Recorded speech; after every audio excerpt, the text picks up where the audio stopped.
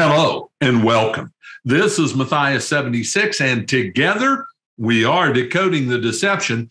Together today, we're starting out a new study in the book of Hebrews, the letter to the Hebrews. We're here on our Bible blog homepage, and you can go down and find all the different series that we have done: Revelation, Matthew, Psalms, Exodus, Joshua, Daniel, 1st and 2nd Thessalonians. We've got all those studies out there for you, and we will be adding, it'll be right up here at the top, Hebrews.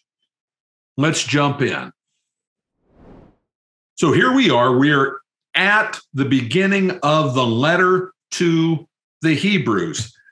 Just a little bit of introductory material, because I'll just make the note. I don't like to do a lot of introductory material as we start a book because it's boring for the most part. I'll give a highlights, and then we will touch on things that are key, that are characteristic to help us understand this book as we move along. Just some introductory material. This is the letter to the Hebrews. Nowhere in the book does it ascribe to itself that title.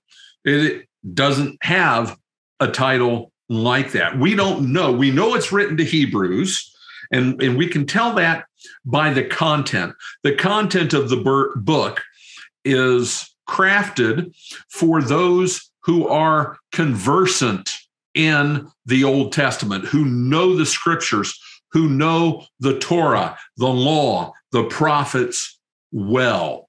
It's obviously written to a Jewish audience. Which Jews? Where? We don't know.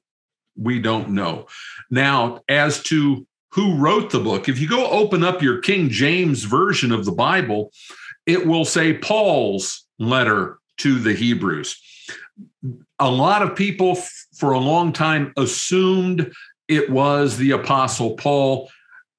We don't know who wrote the letter to the Hebrews, but pretty certain it's not Paul. You cannot read the Greek, and that's where you really have to go to get a feel for the style, the vocabulary, the syntactical structure, all of that, the illustrations, the motifs that are used there. When you go look at this Greek and you compare it to Paul's Greek, they are as different as night is from day. And I'm not putting Paul's Greek down, but just for example, as young people study Greek, biblical Greek, and are hoping to become pastors and teachers, etc., their Greek professor will give them a slug from the book of Hebrews to translate, just to humble them. Okay, the first two words in Greek in the letter to the Hebrews, these two words right here, polymeros e polytropos, only occur here in the entire Greek New Testament. There are, in the first 4 verses, I believe 5 or 6 words that only appear right here in the entire Greek New Testament. Okay, this is not the vocabulary of the Apostle Paul. This is written much more along the lines of elevated, lofty Greek, like Philo, who was a Jewish philosopher in Alexandria. It follows rules and things for balance and symmetry and flow and rhythm that is unlike anything else in the Greek New Testament. Okay, enough on that. Not going to spend a lot of time geeking out on the Greek. At least I'll try not to. But it's important to understand. A good candidate for who this might be that people go to often is Apollos. Apollos, who we are told by Luke in the book of Acts was eloquent. He was well-spoken. He was from Alexandria, which is where Philo was from. Good candidate for this is Apollos. Bottom line, it doesn't matter who wrote the book. Might it be nice to know? Yeah. The Holy Spirit didn't see fit for us to have that information. What we do know is that the letter to the Hebrews, as it is titled, is an important piece of biblical literature. It teaches us all kinds of things that are presented in a unique way.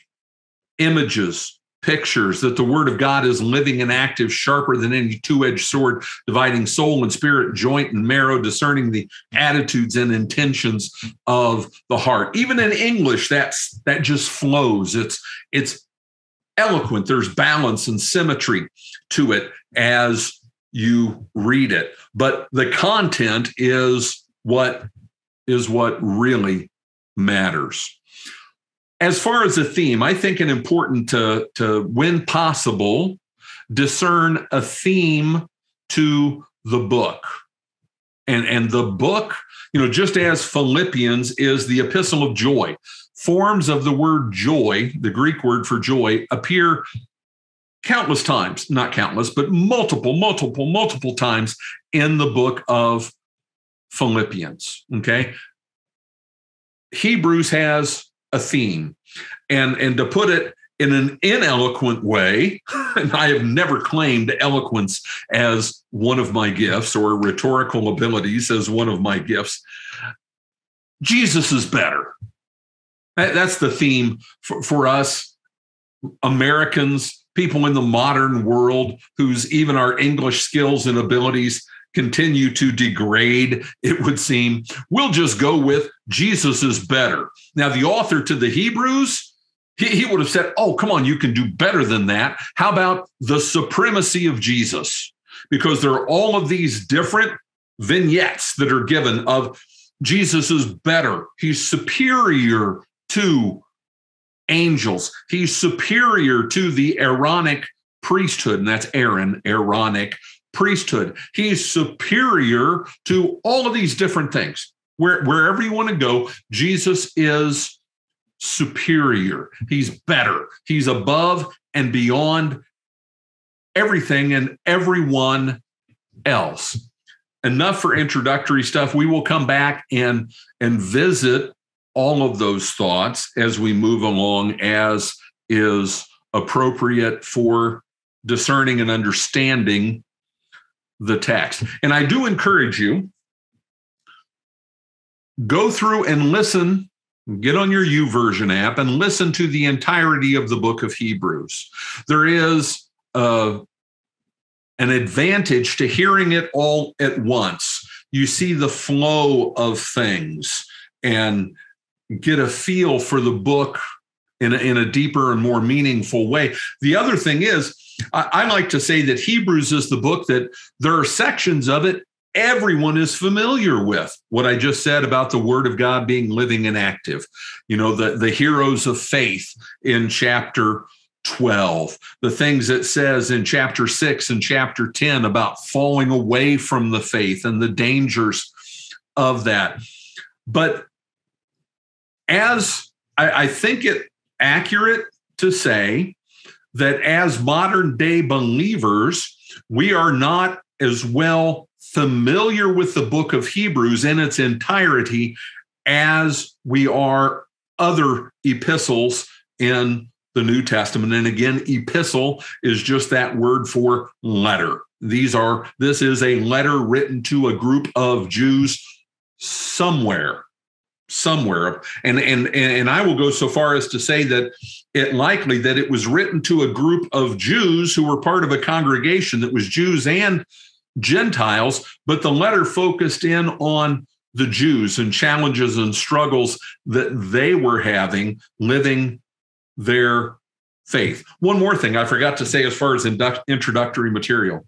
See, I say I'm not going to say a lot about something, and then I end up saying more. It's just the way I operate, the rattled way in which my brain files through information.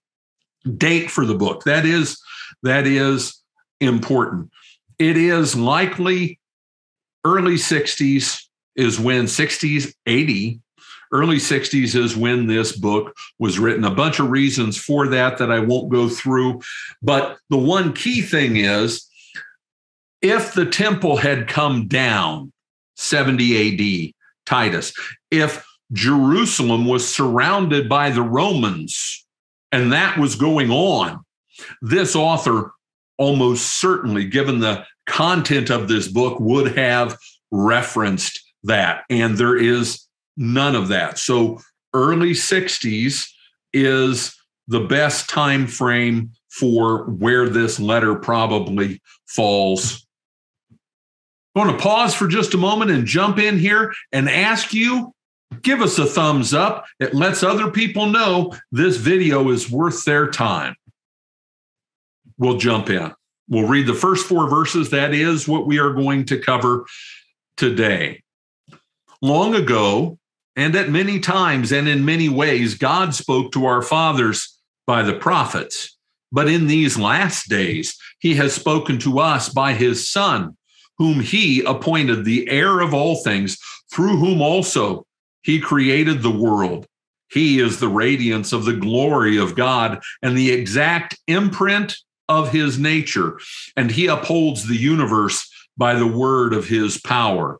After making purification for sins, he sat down at the right hand of the Majesty on high, having become as much superior to the angels as the name he has inherited is more excellent than theirs.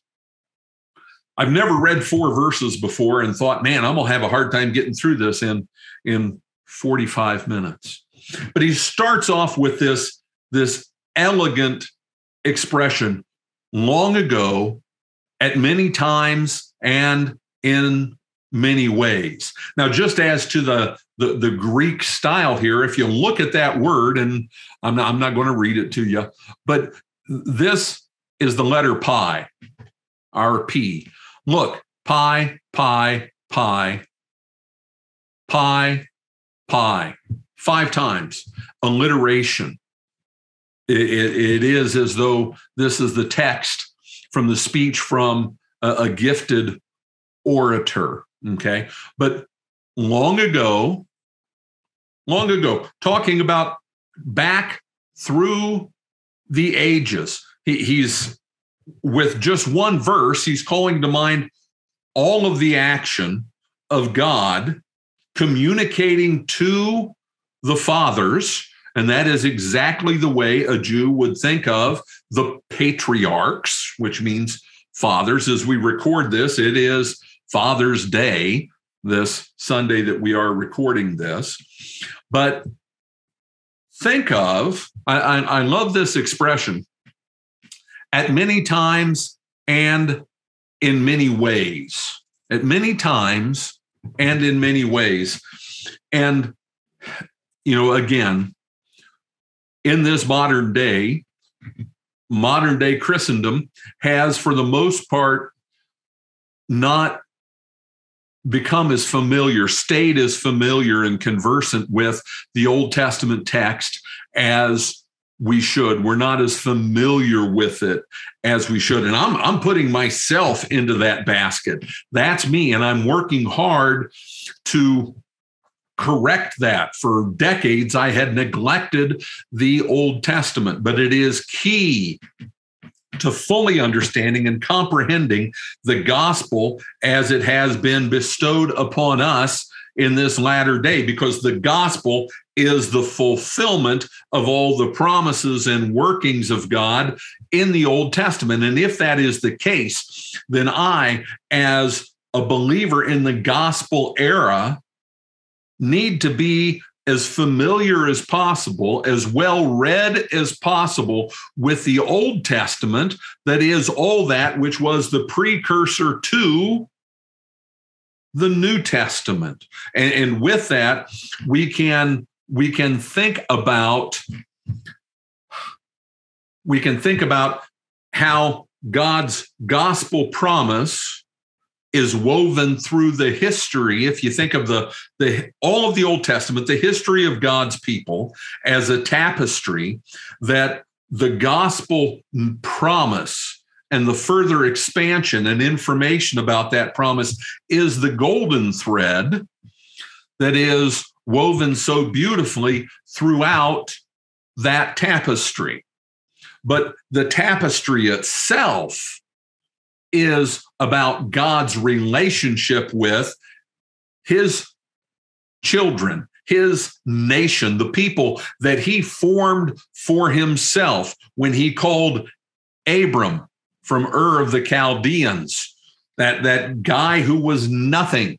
He set all the other nations aside and he called Abram. And through Abram, he created a great nation. He gave it birth through the Exodus. And then they truly became a nation, and they came and had the land that had been promised to Abraham and Isaac and to Jacob. They had just been sojourners there. But then as that narrative goes on, there's all the times that, and it is what the Old Testament in large part is about. The children of Israel continue to fall away and sin and go after other gods. And God continues to work to bring them back. And his zeal, his dedication and fervor in doing that is amazing. His love for them and his desire to save them in spite of themselves is what is all pulled together. All that stuff that I just rattled off about, went on about. The people to whom this letter was addressed didn't need to hear any of that. It was the substance of their reality. It was who they were. And they, much more than we today, we think of ourselves as, I'm a standalone item. Today, as I record this, my father's out in the other room. He's visiting with us. And what we fail to appreciate is that I am because he was. I am who I am in large part because I stand on his shoulders as he stands on his father's shoulders and mother's shoulders, and on back and back and back through time. The people to whom this letter was addressed understood that they were part of all that. They didn't think of themselves as standalone, I'm independent. Nonsense.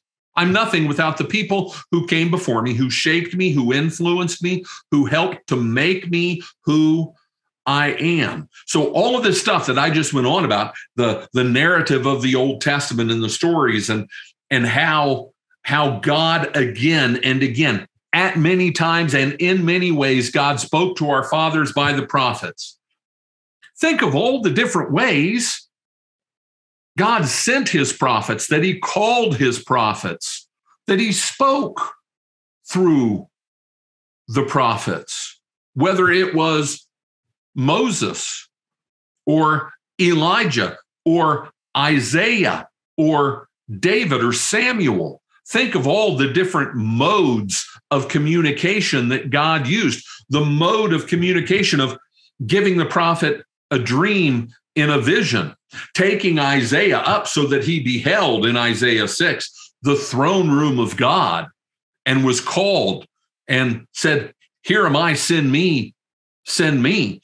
All of those different pictures, all of those different ways God communicated. And what an amazing thing it is that God loves his children, and that includes us here today. He loves us enough to communicate with us in all these different ways, whatever it takes, whatever it takes. And if you're a parent, here we are on Father's Day, if you're a parent and a parent of multiple children, and we all fall short, none of us are the parents that we should be. But as we learn and as we get better, we realize I need to operate with this child differently than with that child, because they're different. You know, with this one, I've got to bang on pots and jump up and down to get their attention. With the other one, if I just look at them and raise my eyebrows, they're crushed, right? I have to shape the message to deal with them so that it communicates with them. And that's what God has done. He went every effort, every conceivable way. He communicated with his children so that he might save them. That was his heart's desire. Come, let us reason together. He says, though your sins be as scarlet, they will be as white as snow. That was his desire. All this I've done for you. Why do you go chasing off after these other gods who cannot save? So long ago, and it's almost like Star Wars, long ago in a galaxy far away, long ago, at many times and in many ways, God spoke to our fathers by the prophets. That and that whenever they heard the term fathers, that was their heritage. That was their lineage. That was their identity. So it was a very positive thing. This was an amazing, they were the chosen children of God, his nation formed by him, made out of nothing, an old man who was too old to have kids and a woman who was too old to have kids. And he made them into a great nation like the stars in the sky and the sand on the seashore. But in contradistinction to all that, and there are things here in Hebrews, because the Greek is so lofty and elevated, that if it was translated so that it carried all of the nuance of what's said in the Greek, it would be verbose and long and clunky. But in the Greek, it's very elegant. But this is complete contrast. The way the structure of the grammar is used here, completely more than all of that. But in these last days, he has spoken to us by his Son, whom he appointed the heir of all things, through whom also he created the world. So not belittling all the stuff that God had done before, but basically, when you look at the Old Testament and God's working there, and then what we see in Jesus Christ and the work of salvation and who he is, that he came and did all of this, it is here the structure of the language is saying, but you ain't seen nothing yet. This is way above and beyond, as great as all that was, and it was. This is more. But in these last days, that is a Septuagint phrase. And the Septuagint, it's right here. You see, look up here at the top. See LXX, that's for 70, Latin numbers. The Septuagint is the Hebrew Bible translated into Greek. Why? Because Alexander the Great came through and conquered everything. And one of the things he did that God used, that wild, brilliant, successful, drunken pervert of a general to do, was to force the entire known world to learn Greek. They had to learn Greek. And that is why the whole New Testament is written in Greek, because everyone spoke it. Didn't matter if they were in Galatia, Spain, North Africa, or Babylon. At the time, everyone could read Greek. Okay? And they translated the Bible into Greek, the Old Testament into Greek, and that is the Septuagint. It's a very important document that we have, and there it is. That's Isaiah 60 in the Greek. And the author to Hebrews here quotes exclusively from the Septuagint. The phrasing and things can be a little different than it is in the Hebrew, because, man, they are two different languages altogether. And he uses the Septuagint, and this phrase, in these last days, the Greek there, it's in the Septuagint all the time. And the way it's used there will give you an example. Let's see. This is Numbers 24:14. And now, behold, I am going to my people. This is Moses getting ready to die. Come, I will let you know what this people will do to your people in the latter days. Okay. Latter days, in these last days. It is the same Greek expression, and there are multiple places that this is used. So, when are the last days? The last days, you're in them.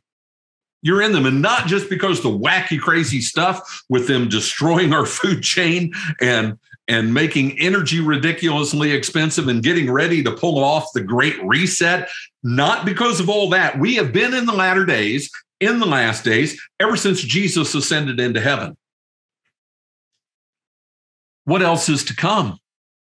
He's going to come back and judge. The same Jesus, Acts 11, whom you've seen taken into heaven, will so come in like manner from heaven. It's the only thing yet to happen. So rightly understood, from the time Jesus ascended 50 days after his resurrection until he comes back, those are the latter days. Now, do things get worse and worse and worse as we progress along? It certainly seems so. And the scriptures, the book of Revelation, Matthew 24 and Mark 13 definitely bear that out. But the latter days began with Jesus' ministry and the fulfillment of his ministry. In these last days, he has spoken to us by his Son. His Son, the one who was sent, the full manifestation of who the Father is. And this is the way it's stated here in the Greek, and I'm trying not to geek out on the Greek, but it's really hard with Hebrews. It is the essence of what a son is. The grammatical way it's put in here, his Son. He spoke to us by his Son. How dear that Son is to him, all that a son is, and the Father's hope for that Son. That's the idea in the way this term, the title, is used here, whom he appointed the heir of all things. Who is Jesus? He's got it all. He's got it all in his hand. He's got it all under his control. It is all his. It was all made through him. He rules all things. The Father has placed it under his feet. God made his enemies a footstool for his feet. Psalm 110. He has been appointed, put in place, assigned the heir of all things. There is this relationship between the Father and the Son that they are, the Trinity blows our minds if you try to really get into it and understand it and comprehend it. But they're both God. The Holy Spirit is God. They're all essence of God. They're all this, but the persons of the Trinity operate amongst themselves in a different way, and it's hard for us to fathom. But it all belongs to all of them, but there is a hierarchy in how they operate, and the Father has appointed the Son the heir of all things. And it's interesting. We've just finished up, and not all of them are out there yet. I'm working on editing them, our study in Matthew. But in Matthew 21, with the parable of the vineyard, what is it that the keepers of the vineyard said when they saw the son coming? But when the tenants saw the son, they said to themselves, "This is the heir." Same word. This is the heir. Come, let us kill him and have his inheritance. In spite of what they intended, in spite of what they thought, God has placed him, appointed him, made him heir of all things. All of these things bespeak Christ's magnificence, his glory, his power, his control. All of that is what the author is going to be laying out here. Heir of all things, through whom also he created the world. We're just going to look at each one of these individually. He created the world through the Son. And that's not a unique thought here. John 1:3, John's prologue, that beautiful flowing introduction to the Gospel of John. All things were made through him, and without him was not anything made that was made. He created, what did he create? What did he create? Now, it's interesting here, and I'm not picking on the translation. Here we're using the ESV. I use the ESV because, well, you got to use something. And I got tired of changing translations. The ESV is fine. In most instances, the ESV is fine. For those out there, especially in my international audience who are multilingual, bilingual, you know there are things that just don't go directly from one language into another. And oftentimes we're dealing with things that came from Hebrew, went to Greek, and now we're talking about them in English, and they spent a good bit of time in Latin before that. But this phrase, the world, tous ionos, what it really means is everything that exists anywhere. Everything that exists anywhere. What did he create? He created everything that exists anywhere. Now, we call that the world. You can call it the universe. We're going to deal with that translation here in a minute, where it says universe. Anything that's been created anywhere, everything that exists anywhere is what he created. Without him, there is not. Nothing. That goes on, and all of these things that follow here, he is the radiance, the exact imprint, upholds, all of those things. The way it's structured is saying, even though he's this, and even though he's this, even though he's that he made purification for sins. This incomprehensible, immeasurable, infinite, glorious, majestic being through whom everything was made, he's the one who made purification for sins. That's a mind bender, but that's what the author is setting forth here. So he created everything that exists anywhere. He is the radiance of the glory of God. Radiance. When was the last time you used the word radiance? Or radiant? Glowing, shining.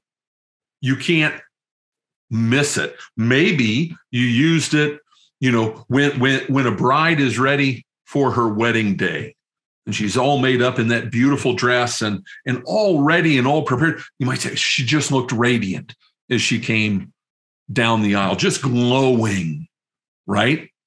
Radiant. Jesus is the radiance of the glory of God.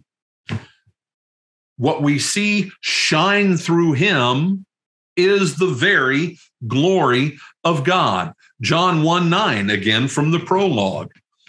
The true light, which gives light to everyone, was coming into the world. Same gospel, John, Jesus says of himself, again, Jesus spoke to them saying, I am the light of the world. Whoever follows me will not walk in darkness, but have the light of life. The light of life shines because Jesus is the radiant glory of God. 1 John 1:5. And this is the theme in the Gospel of John and then in John's epistles.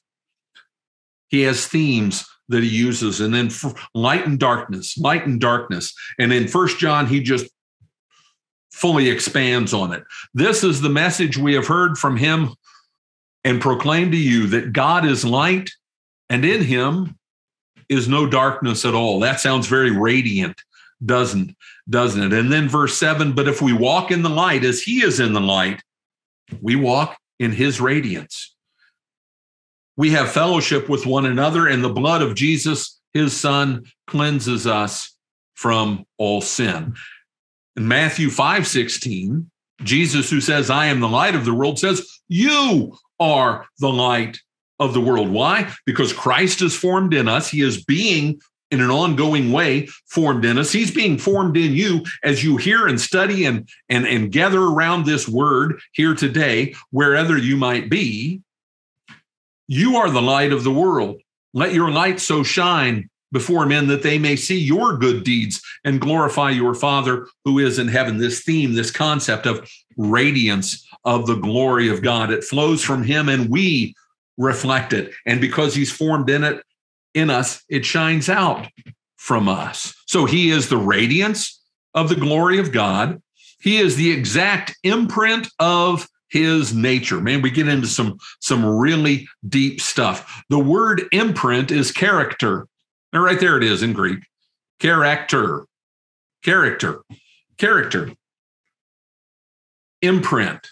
The image was used of how they would make a coin. They take a piece of gold, put it in a mold that had a imprint on one side, hold a thing over it that had an imprint there and whack it with a hammer.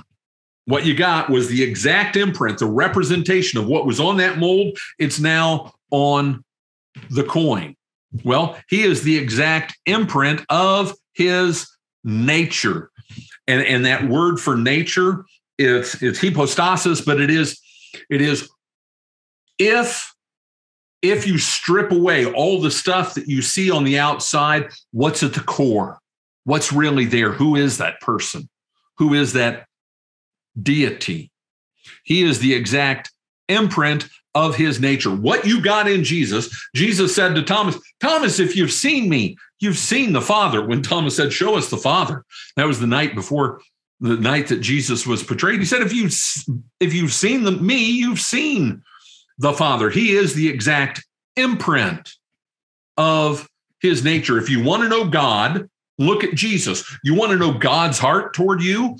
Look at Jesus, the one who went the way of the cross and suffered and died to save you. You want to see the Father's heart toward you, his patience? Think of Jesus saying to the disciples, oh, you of little faith. He didn't blow them up. He didn't yell at them and scold them. He was compassionate and understanding. He knew their weakness and their shortcomings, and he loved them anyway. And never forget, God doesn't just love you, he likes you. Think about that. God likes you. It's really, really cool. You look at yourself and you see just a bucket of shortcomings. He doesn't. He sees you as his dear child. And on Father's Day, Mother's Day, we can think of that. You know, what do you think when you see your kids? I see all the good stuff, right? And I'm so proud of them and who they are, what they've become. I only see the good stuff. And that's the way the Father is. And that's the way Jesus is, who is the exact imprint of his nature. And he upholds the universe by the word of his power. The universe. It literally says all things. All things. And it's regularly translated universe. Again, I'm not beating up the Bible translation. He upholds all things. What is included, and this is why I think it important, what is included in all things that's not in the universe? Well, I think we could say the spiritual realm. The spiritual realm is the spiritual realm, that place that we are not, but the angels are, and the sons of God, those B'nai Elohim, are, and that fabric of that reality, which we cannot begin to comprehend, is that part of all things? I think so. Because what's not part of all things? Well, nothing. Everything's part of all things. He upholds all things, the spiritual realm as well. And that has significance in all kinds of ways. In what reality does Satan exist? Well, he exists in the spiritual realm. Is that part of all things? Yes. Therefore, in the end, does he answer to the one who upholds all things by the word of his power? That's why there is no battle at the very end. The battle is now. I just did a video called The Great Tribulation. is now. And it is. But there is no battle at the end. Because how can you battle? How can Satan and all those he calls together at a place called Armageddon, Revelation 16, how can he battle against the one in whose reality he exists? That reality, the nature of that reality is held together by your opponent. Yeah, there's not going to be a battle. It's just over and poof, thrown into the lake of fire. He upholds the universe by the word of his power. Again, back to the prologue. In the beginning was the Word, and the Word was with God, and the Word was God. Word in Greek is everything. The core of everything is the word, logos. That's the way the word came to be understood. And here it is, the logos, the word of his power. God's word has power. How did he create everything? He spoke. How does he rule everything? Through his word. And his word, unlike my word, I can speak, and a lot of times nothing happens. I call my dog. Maybe the dog comes, maybe the dog doesn't. His word has power, and it accomplishes that for which it is sent. He upholds the universe by the word of his power. And that he upholds it, he bears it up, he carries it. Without him, it all falls apart, it all falls to the ground. All of these things, the one who is all of these things that he created, he's the radiance, he's the imprint of the nature of God, and he upholds the universe by the word of his power. It is this one who, after making purification for sins, he sat down at the right hand of the majesty on high. The theme of the temple, the cult of ritual there, sacrifice, all that it signifies, all that it was about, is going to be dealt with in a very meaningful way in this letter to the Hebrews, because it was the fabric of their worship lives. But it all pointed ahead. It was all about the one who would really, truly, fully, and once and for all make purification for sins, because all the blood of beasts on that altar slain couldn't forgive anyone's sins. It simply pointed ahead to the one who would, the Lamb of God who takes away the sin of the world. And who was that Lamb of God? He was all these amazing things: the air, the creator, the radiance, the imprint of his nature, and the word of his power. He made purification for sin. Sometimes it's a good idea, it's a helpful thing spiritually to spend some time thinking about who your God is, who your Savior is, who it is who, when you stand there in your mind's eye and look up at the cross and see him suffering, bleeding, and dying, who that was. And I don't think it is summarized better anywhere than here in these first verses of the book of Hebrews. Do you think that Savior who sat down on the right hand of the majesty on high is superior? Do you think he's more superior than anything that could take place in a representation in this world of the temple and the tabernacle? Yeah, he's superior. He's everything, and he's your Savior. When you're down, when you feel like you're struggling, and we do, because we're weak, because we are but dust. When you feel that way, go through and just read these 4 verses and stop and think about what each one of these things means. And remember that Savior, that one, loved you so much, the one who is all of these things, loved you so much that he made purification for sins. God isn't mad at you anymore because of your sin, because Jesus took it. He made purification. It's washed away. Your sins that were as scarlet are now white as snow. And having done that, what did he do? He sat down. He sat down. There's all kinds of things that are represented by sitting down. But when you sit down, after you've taken on this massive task and you achieve it, then what do? Whew, you sit down. You sit down. I put in a good day's work.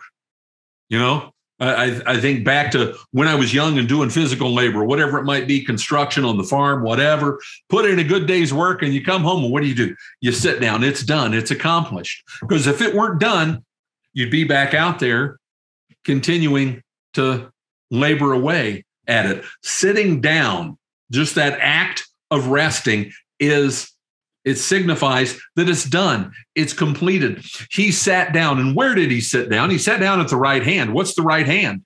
The right hand is the position of power. The right hand man. The right hand man of the king. The right hand man of who? The majesty on high. Here, God, the Shekinah, the glory of God, the radiant presence of God that would come down on the tent of meeting that was there on Mount Sinai, all of that, the way Jesus was transformed on the Mount of Transfiguration, the majesty on high. The majesty is God personified. It's just used here, ascribed to him as a title. And it blows my mind. It blows my mind to think that we will see it. We will see it gathered around the throne with the 24 elders who never stay in those chairs. They're always falling down and praising God, and the 4 living creatures and all the heavenly host and all of the redeemed who have been called out of this earth, redeemed, restored, forgiven. We are going to see the majesty on high. I can't imagine. And whatever travails and struggles we go through in this brief little thing that is life, as Paul says in Romans 8, far more eloquently than I'm trying to say, nothing here can compare with what it is that is in store for us when we get to be there and see in person and rejoice and sing that new song that only the redeemed can know and sing around the throne of the majesty on high. And there will be our Savior who will have looked at us, separated the sheep from the goats and said, "They're with me." Amazing, amazing thing. Having said all of that in so few words, the author uses. Having said all of that, and talking about the few words again, he's talking their language. We have to work and struggle and study and get our minds out of, okay, I'm this guy in modern America talking to people in the modern world here, and we think this way, and I've got to shift my thinking and transfer it over as best I can to their worldview, how they saw things, how they perceive things. With all this stuff that I just went through and explained, they got it. These are all pictures and references directly to the Old Testament, which was their lives and their culture and their reality. So after having made purification for sins, he sat down at the right hand of the majesty on high, having become as much superior to angels as the name he has inherited is more excellent than others. Having become, and there's that word, superior. Jesus is better. Jesus is superior. Now, what we might ask, if you're going through this and really knocking yourself out and taking it apart word for word and phrase by phrase and thinking it through, and you get to this and you might ask yourself, angels, where did angels come from? What are angels doing here? Why does he switch to he's superior to angels? And because we do that, it is just a clear indicator that their world, what they knew, how they saw things, isn't your world. It isn't your world. Their world, the term angels is much superior to angels. That's the next logical step. Why? Because that covenant given to Moses was mediated through what? Angels, representatives that God would send. The angels would be used for that. So again, their worldview and how they viewed things, it fits right in. All that stuff he talked about in verse 1, they understood that. And I'll read that again. Long ago, at many times and in many ways, God spoke to our fathers by the prophets. Well, angels were integral in all of that. They were right there as part of it. Think of the angel of the Lord. Think of the different times angels came and appeared, but that's just the way they understood things. Okay? We don't, because we've taken angels and put them in a little box with wings and a harp and don't really think much about them. That wasn't the way they saw things. Having become as much superior to angels, how all that stuff happened, as the name he has inherited is more excellent than theirs. That name that he has inherited. So listen to Ephesians 1:21. Far above all rule and authority and power and dominion, and above every name that is named, not only in this age, but also in the age to come. He gets a special name. He gets a special name that no one knows unless you're his, that no one gets to hear and see unless you're his, is the idea, because he's something different altogether. He's something different altogether. Philippians 2:9. Therefore, God has highly exalted him and bestowed on him the name that is above every name, so that at the name of Jesus, every knee should bow in heaven and on earth and under the earth, and every tongue confess that Jesus Christ is Lord, to the glory of God the Father. And we do not yet know what that name is. It's tied up with all that he is and all the. He is the Christ. He is the anointed one. He is the victorious one. And everyone, because he is superior, everyone will bow the knee and everyone will praise him. Fascinating stuff. Next, we're going to stop here. Next, we go into angels, talking a good bit about angels. And do go listen to the book of Hebrews, listen to it all the way through at least once, because you get things out of it. It starts to pull things together and you see the flow of things, but that will help you be well prepared for the study that is to come. Thank you for watching. I hope that you have found this study to be a blessing. And if it is, then go down below, give us a thumbs up, smash that like button. And also, while you're down there, if you have not yet, go ahead and subscribe. And when you subscribe, be sure to hit that notification bell, and then you'll be made aware when we put out new content. Share this video with someone else, click on the button, and send it off onto your social media feed. And finally, do drop by and pay us a visit right here at our resource center, decodingthedeception.com. This is Matthias 76, and together we are decoding the deception. God bless and have a great day.